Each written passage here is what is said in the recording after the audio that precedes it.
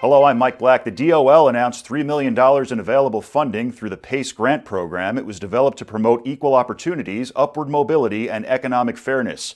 The Newark Teachers Union has filed a lawsuit to force the school district to release a report it commissioned on anti-black bias at the School of Global Studies. Earlier this year, an education consulting firm looked into tensions between black and Latino students and complaints of racial bias, but the report was never released.